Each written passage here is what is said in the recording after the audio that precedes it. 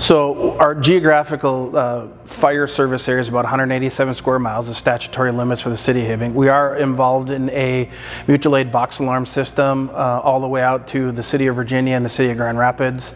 We go about 25 miles in each direction. We also service an ambulance area of about 600 square miles through our primary service area and an intercept program with our neighboring BLS services.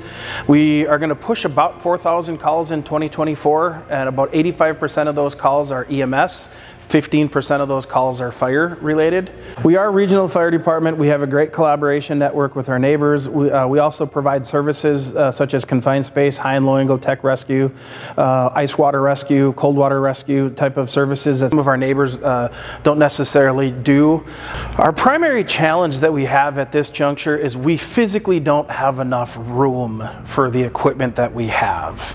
The building was built in 1964. In 1964, the fleet of trucks was a lot different than it looks today in 2024. We've downsized the big truck fleet by 3 since I've become the fire chief in the last 10 years, but when we downsize by 3 trucks, 1 gets really big. And we've done as much efficiencies as we can get with all of our equipment. We have 5 ambulances. We have a primary engine, ladder, rescue, ancillary vehicles, off-road utility vehicles because of the nature of the calls that we get. And a lot of our equipment is either stored outside or it's stored at off-site facilities in the city, and we have to go and get them when needed. The building was built in 1964. Construction practices at that time, I can't really understand and don't know why they would have not core filled the block in this building, but apparently they did not. And whenever it rains over the last 60 plus years of heat and frost cycles, the degradation of the block, it fills up with water, and the water has nowhere for it to go. It freezes. It heats up, it freezes, the block cracks, it makes the water worse. We had a bar engineering study come in and do a good hard look at the building to see what our best options were. And we've had a local masonry contractor come in and take a look on top of that. And we're told that about 95% of the block of the current building needs to be replaced. That means we would take it right down to the basically the concrete footings and start over. And the footprint that we're at, we would be just rebuilding what we have, and we haven't gained anything. When I started here 30 years ago, close to 30 years ago, there was no females. About 22, 23 years ago, we hired our first female.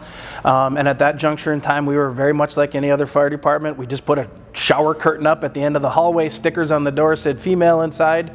Over the course of time, we have a number of very capable females that work with us. When we did a remodel of the current building to accommodate different sleeping quarters that were OSHA compliant for gender equity, the locker room that they built, because of space, is insufficient. At that time when they built it, we had 1 female.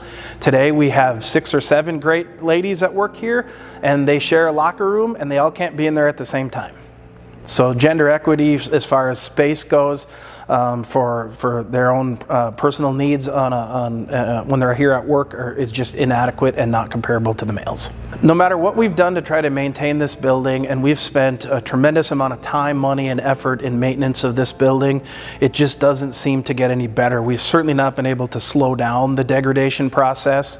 We have a pretty robust maintenance budget. We actually have maintenance work that gets done every single day here, as far as much as we can physically do. And the department members see the deteriorating conditions of the building, and they know that it's not getting any better, and they've seen the city administration and councils and administration of the fire department figure out what we can do to make this a better accommodation. And today's recruitment and retention problems that fire departments across the nation have, this certainly isn't helping us. When you can go down to our friends and colleagues in the Twin Cities Metro and you see big, beautiful stations that meet all the needs that they want, and they come back up here and they see us parking trucks outside and rigs outside and, paint falling off the buildings, we have a great dedicated staff. But it would go a long, long ways to actually provide them what they need to do the jobs that they do. Well, one, I think it would benefit because we do collaborate with our friends in the police department. we'd literally be able to go down the hallway and talk to one of our police officer colleagues or the police chief or deputy chiefs. Right now, I had a meeting with the police department this morning, and we either have to go across town, we have to do it via Zoom, we have to do it via email, touching base and playing phone tag all the time. So I think it would go really a long ways for the morale and the collaboration amongst just the rank and file members, because we see each other every day, and we'd like to be able to see them in a light that's just not necessarily on a call. The secondary thing is we could actually get into a building that provides us what we need, the space that we need, the equipment that we can store.